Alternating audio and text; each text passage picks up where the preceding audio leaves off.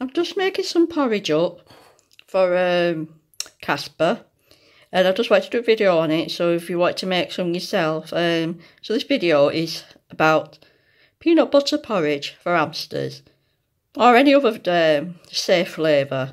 Now I use this one, 100% just smooth peanut butter, and all I've done is just put a smidgen, just a tiny smidgen, with a bit of porridge, and then just mix that up. It's really hot at the moment, and then once you've mixed it up, I add water to it to give him some bit of bulk, which I shall do now, so I'll be back in a tick. Right, so here we are.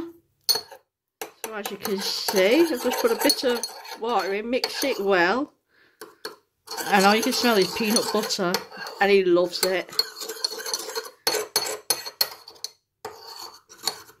Make sure it's thoroughly mixed in.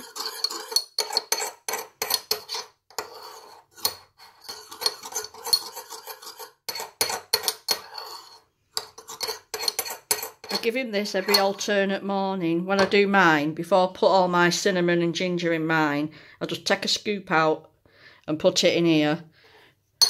So never ever give them porridge that you put flavourings in.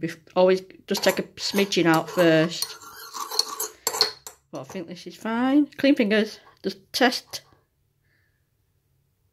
That's nice and cold. I should say cool.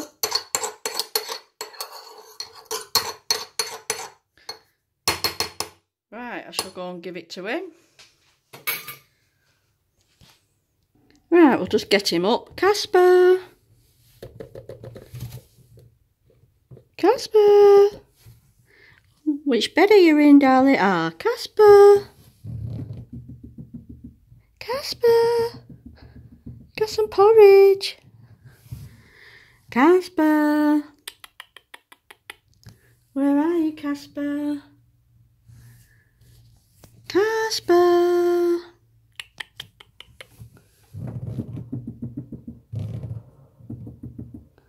Casper! Where are you, dude? Casper! Sometimes I have to waft it under his nose. Well, under his house. Where is he? Is he in it? Is he in here? Oh yes, he's in there. I can feel him. Casper! Hello, darling. Don't worry about his neurological problem. I know it looks worse than what it is, but... Come on, Casper, darling.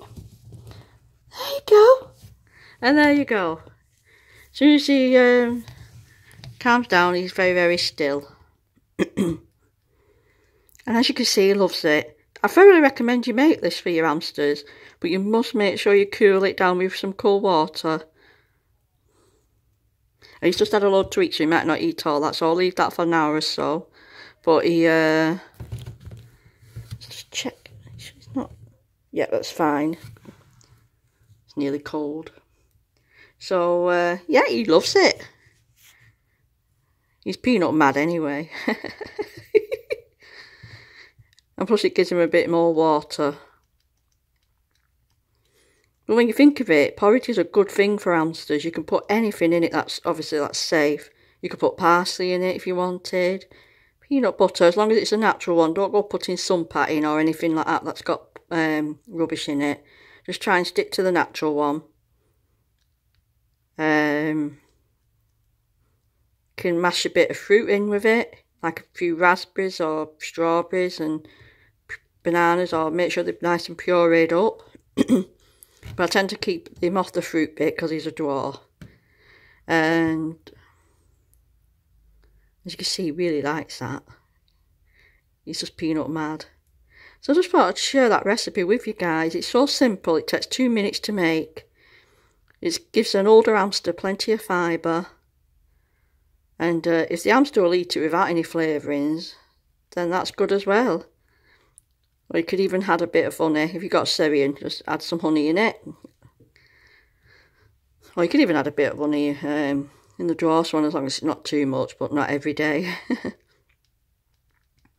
So the list is endless. I mean, the stuff you can put in it is just And as you can see, I keep saying this over and over again, guys. I just wish you had smell-o-vision, because all I can smell now is peanut butter. But he absolutely loves it. And plus you've got to see Casper again. Thanks, oh yeah, I forgot to say thanks to everyone who's posted nice comments about him and wishing him well, and really appreciate that. And I think Casper does as well, don't you, little Casp? So yeah, so there you go, peanut butter porridge. And when I make some more recipes, I'll do them for you as well. I want to get to do the banana pancakes soon. That's just 3 ingredients. Is it 3? Hold on, 1. No, 2 ingredients, and then your flavouring on top, whatever you want. So you've got to think carefully about the flavourings with that, with Hamsters. But yeah, there you go.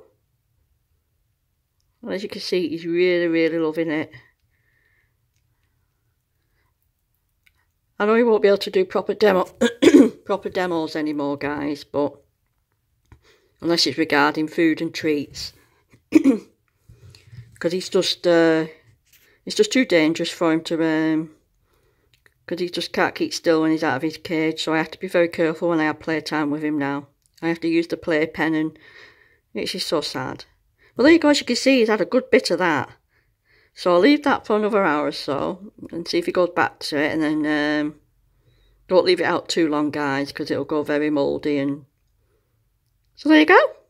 So I hope you enjoyed that ingredients, and I'll put the ingredients in the description below.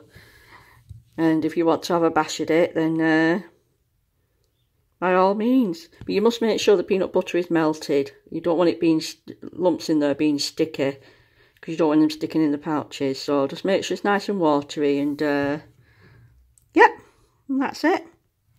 Catch you later. Say goodbye, Casp. Hey, hey. You're saying leave me alone? I'm just having a nice shower. Bye.